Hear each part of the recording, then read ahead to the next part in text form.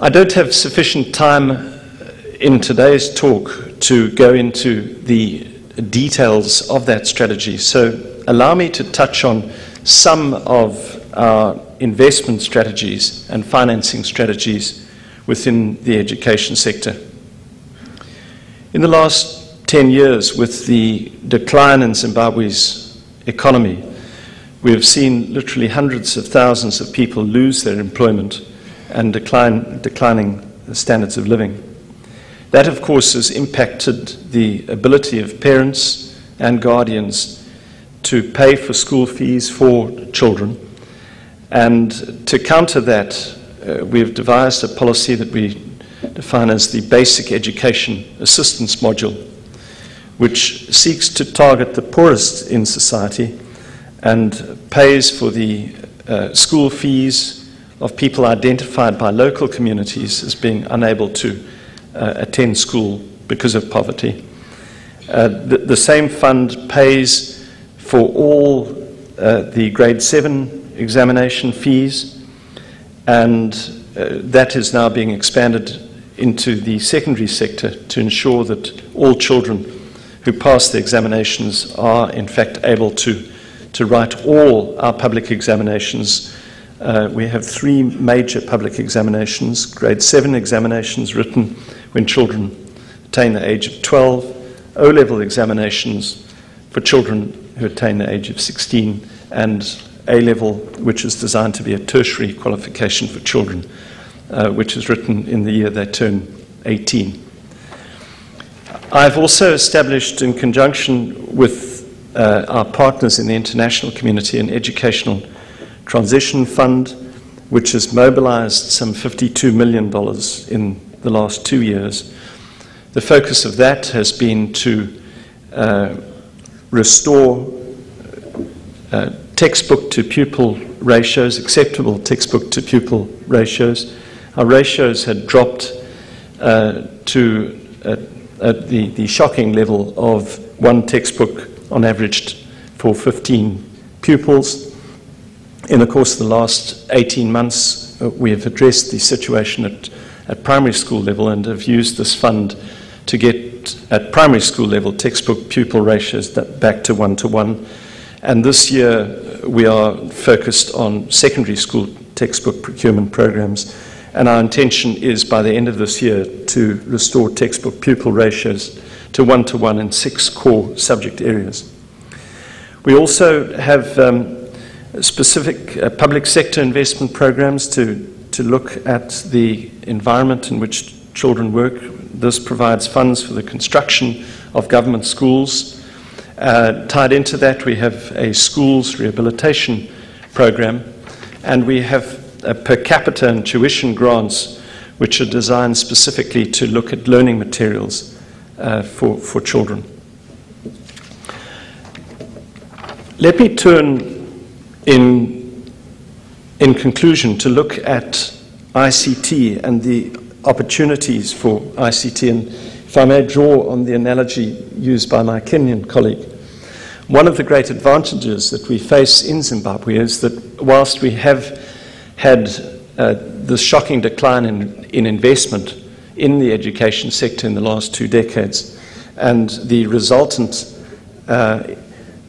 decline in the levels of ICT found in classrooms, we now are presented with a great opportunity in that we believe that we can now leapfrog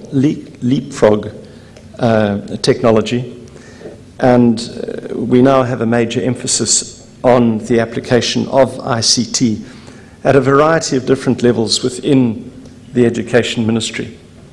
The first is in the context of the education management information systems within the ministry. Our existing data identification, collection, processing, generation and dissemination and evaluation mechanisms had all but broken down when I took office. And we are now engaged in a program working very closely with UNESCO and other partners to extend an education management information system to all of our nearly 8,000 schools within the country.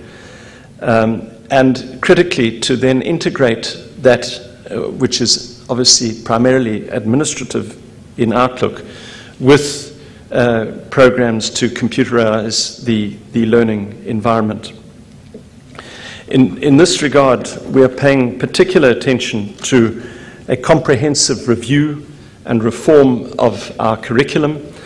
Our curriculum was last reviewed comprehensively as far back as 1986, and we're now in the process of completely revamping our curriculum development unit in the capital, Harare, and looking at the integration of ICT in the teaching of all subjects. We're working very closely with the Open Society Institute, and in particular with George Soros, who has come in with funding to assist us in this program. And we are also working closely with Apple in the use of iPod and podcast technology. What we have in mind is the objective of reaching even the most remote rural schools where there isn't perhaps internet access or electricity. And what we are planning on implementing initially is a pilot program to take iPods into classrooms with new specialized technology to project images onto walls using solar technology. This, of course, is in its infancy, but we see it as an opportunity to take ICT and computer technology generally into classrooms in even the most remote schools.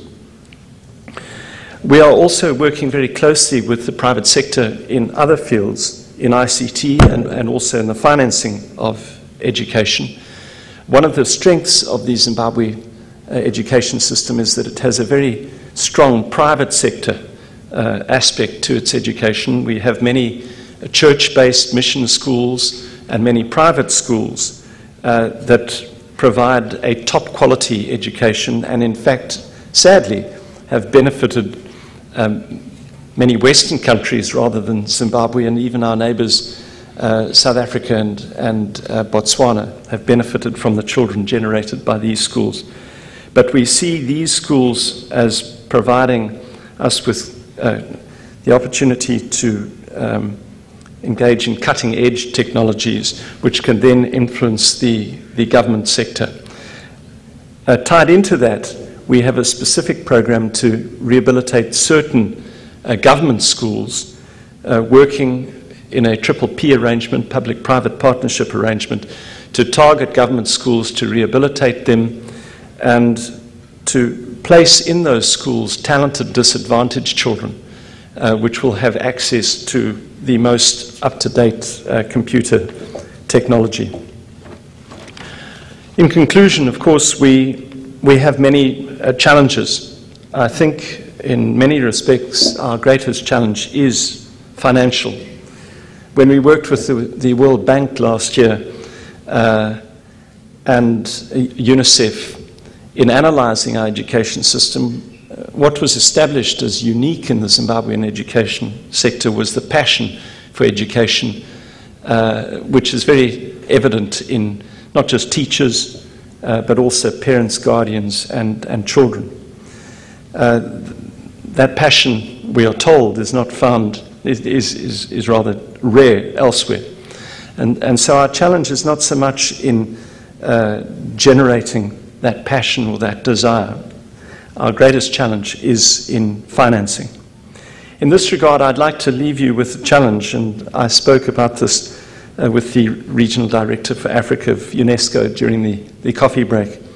She made the point that African countries generally are doing their bit, are allocating very high percentages of their budget towards the education sector. And she raised the question, what more can be done? And I believe that that needs to be directed more to the international community. In the Zimbabwean context, there's no doubt in my mind that our inclusive transitional government is doing all in its power to channel adequate money towards the education sector. I know that that effort is certainly being met by parents and guardians in Zimbabwe who have had to dig deep to assist government during this time of economic turmoil to keep our schools functioning. Sadly, though, the contribution of the international community, whilst welcome, I believe falls far short of what we need to do if the Millennium Development Goals are to be achieved in 2015. When I see the amount of money which is spent on wars in Afghanistan and Iraq, when I see the amount of money which is being spent to bail out countries such as Greece, and when I compare that to the amount of money that the international community spends in the education sector in Africa generally, and especially in Zimbabwe, I believe that there's far more that should be done if these development goals are to be achieved. But despite these challenges, the government of Zimbabwe, I believe, has demonstrated its commitment to promoting and facilitating the provision of a high quality and relevant education for all. But clearly we can't achieve those goals without close cooperation, and that is why a conference like this is so important. Siyabonga. Thank you.